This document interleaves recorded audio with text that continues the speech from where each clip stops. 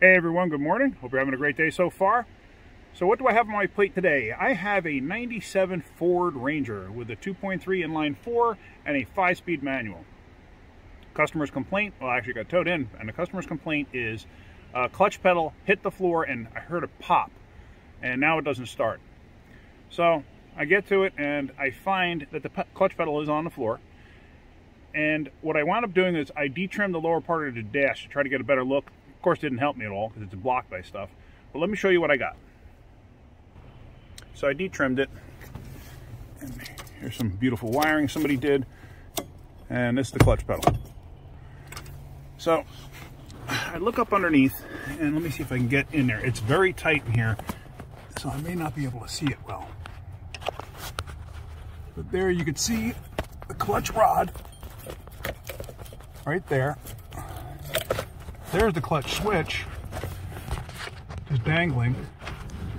But the clutch rod up there, you can see where it attaches to the pedal, and there's no bushing in the rod itself. So I was looking around, and believe it or not, on the floor, I found that. So the bushing itself just wore completely out and fell out. So I am actually going to replace the clutch switch, which I have. Gotta love the seat covers, which I have right here. You have to disassemble it to install it. And I have a new Dorman 74014 clutch bushing, or a clutch pedal bushing snap rod thingy pedal, yeah. Anyway, so I'm gonna wind up installing that and hopefully get this back to the customer today so they can have their truck back. Now, it's a little tight under there. There's really no way for me to film this. So I'm gonna take it apart and I'll pause and I'll show you in between how I'm doing and how I'm making out. All right, so I'm just gonna pause this. All right, so now that I got this, the switch itself out, let me show you something. So here, the original switch is supposed to have a plate that covers this and locks it in place, because the rod basically lays inside of it, and the rod has notches on it that grab the switch. The switch is that piece in there. You can see the contact there and the spot down there, and what happens is that piece is on a spring. You see the spring there? And that rides down and makes contact down at the base. So now the new one is a slightly different design, and you have to undo it and take this cover off. So let me show you that in a second. I gotta pause this again. It's actually relatively simple. You just have to pry out on these to get them off the locks right there. And once you do so, you can pop that up and off. So now this, you can see right there, see that? That's how that works. So now this is going to get installed on there with this part towards the firewall, this part towards the pedal. And this thing will snap in place, and then I'm going to put the cover back on it. So let me get that in place first. Actually, real quick before I do that, this piece, see it has that notched piece at the end there, that will install first at an angle, like almost like a gun clip on certain guns. You drop that down like that and it goes underneath those two edges there to lock into place. All right, so I got that part in place, and as you can see under here, let me focus out a little bit. As you can see, oops, let me turn the flash on, didn't realize it wasn't on, or my light I should say. You can see it's in place, it's very tight.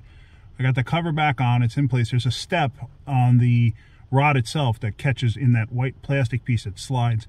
That's basically what locks it down in place. So now I'm gonna hook the wiring harness up to it, and then I'm gonna go up to the other end and get that bushing installed. That goes all the way up in there. Very difficult to see, but it's gonna be all by feel. So let me get that done. All right, so going completely by feel, what I did was, let me get back up in there so you can see this. I don't know if you can see this because I can't even see my phone. Where the clip is, I put the clip into the rod first.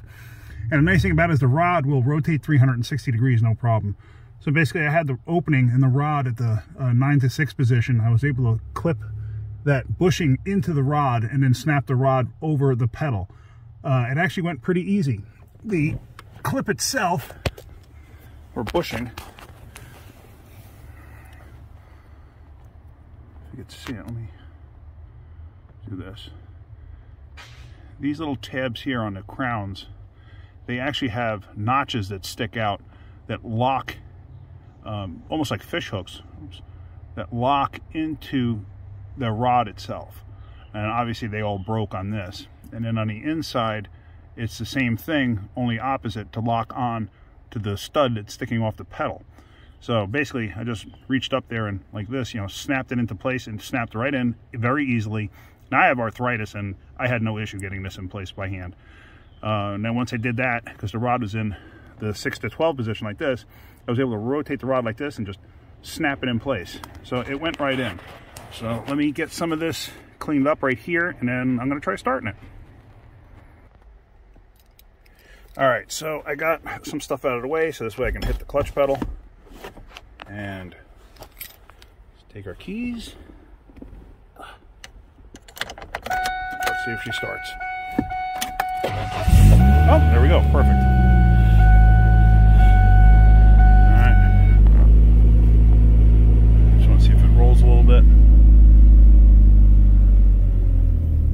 Yep, clutch engages, so I'm good with that. Get the key out for now. All right, so that's it. I can just button the bottom of this dashboard back together and give it back to the customer. But if you ever get one of these, taking the bottom of the dash apart there's no reason to. It doesn't give you any access to anything. So, live and learn. I guess that's about it. If you're getting anything out of my videos, hit the like button. If you could, please subscribe. Really help me out, help me make more videos. If you want to share my videos, go right ahead. I have no problem with that. If you want to join our group on Facebook called Backyard Mechanics, please do so. Make sure you answer all the questions. Our admins will screen everybody. I screen everybody.